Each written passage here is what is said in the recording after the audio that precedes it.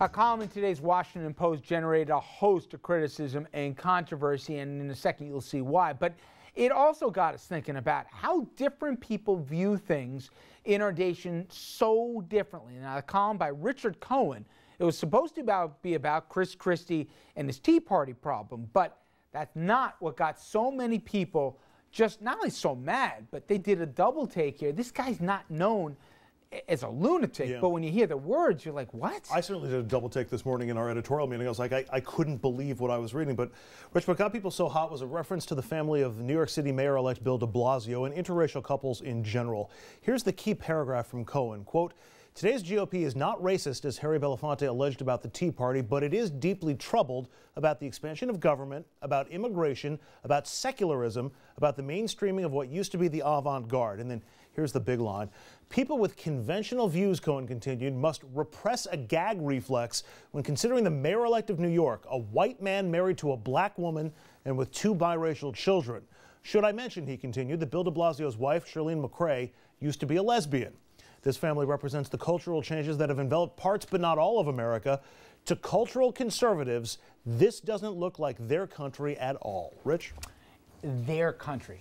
See, for me, with all the inflammatory stuff, their country is really what hit. And you always say, Dominic, and I'll be honest, sometimes I think that, you know, we'll take an idiot, we'll say something, and you'll extrapolate and apply it to too many people. I don't know what the number is. I don't want to waste time with guessing what the percentage of people who feel the way he does.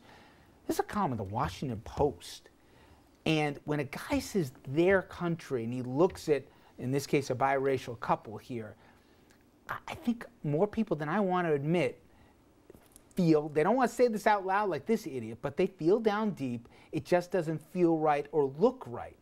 But I'm surprised it's coming at the same time we see huge advances in gay marriage, a lot of social issues that there's more of an acceptance right now, and people will say publicly accept something instead of just privately saying, I can't say it publicly, but I'm really with you. And then we get this. What do you make of it? I think, honestly, that maybe 65 to 70%. I knew he was going to go with the percent. Yeah. 65 to 70% of Americans feel exactly the way that columnist expressed. No way. I really feel that. I really feel objectively that the reason why Obama is having such a hard time is the color of his skin. That they will not give him, they don't want him to have any accomplishments because he will go down in history. Consciously or subconsciously, people, opponents of the president, have as big a problem with it? Do you think it's like they say, hey? I think it's a combination of the two. When you put them together, the percentages add up to what Dominic said exactly. And as a matter of fact, I was thinking the same thing. And when I looked personally at the de Blasio family, I said, this transcends race, this transcends everything. The way I used to think about the president is like, he transcends race, you know? And, but then I was wrong. I was entirely wrong with the president. He's a black president, and some people do not like that. Okay, and some people oppose him for that very reason, whether it be something ingrained in them or something that they're outwardly outspoken about. But I think that's the way people will think about our mayor as well. Maybe I'm naive, Andrew, but don't you think this guy wasn't speaking for most Americans? I mean, most white Americans. You really think people? I think, we tend to be in a little bit more of a bubble because we're in the Northeast and we're in a metropolitan area. You talked about the difference between acceptance of same-sex marriage. It's hard to be anywhere in America and not know somebody who's gay. Gay is in your family. Gay is down the street. Gay is everywhere. It's just more out and in your face than we'd experienced before. But you can inoculate yourself pretty well and not come across a black person if you want to.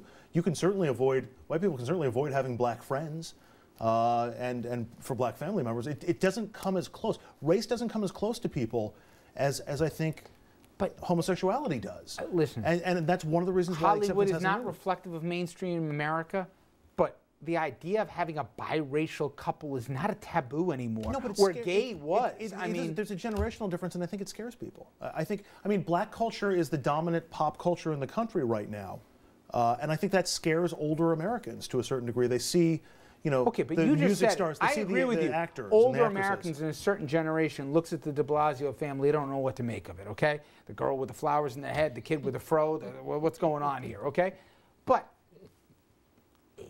you guys made a number and you both agreed to it. And by the way, do you feel that same number applies to the black community when they look at that? Do they have a problem with it?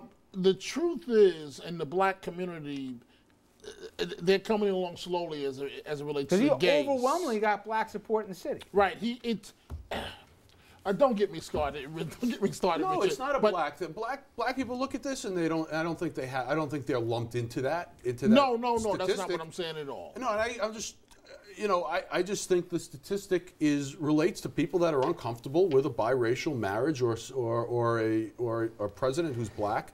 It doesn't make sense to them. But the same way as gays don't make sense we to them. never would have had a black president. But the gays don't make sense to these people either. Okay, but you know what? But this candidate transcends race, and he was a very special candidate. I don't think we'll see another Barack Obama who can almost finesse in and out of black communities. Dominic. 4 years white later, with all the communities. finessing, they had a chance to do a do-over, and they still voted him in. Right, they still voted him in, but those are not the people that are running Congress. The people that are running Congress, the Republicans on the far right, they have said, you can't ask, don't believe me. Go to any black shop in America, any barber shop, and ask them, is Congress fair to the first black president? And see what they tell you. You're not going on a limb there, Dominic. But I think they're selling the American public short. I just think this is one idiot who doesn't speak just for himself, but doesn't speak for most Americans when he sees that family and says, what the heck is this? You got to get out of New York. Yeah, you got to get out of New York. You really do. There's some haters out there. Okay, Complete but they don't haters. make up 2/3 of America. They're a Using scary your group, funny I'll tell you math. something. But Richard, you've traveled the world. Yeah. You know in certain places of Iowa, they don't even see people who look like me. Trust me, unless there's they're on some television. idiots around. We don't have to go too far from the studio to find This them. is true. I'm just saying, This is I don't think true. there are as many as you guys think. All right, RFL will be right back after this.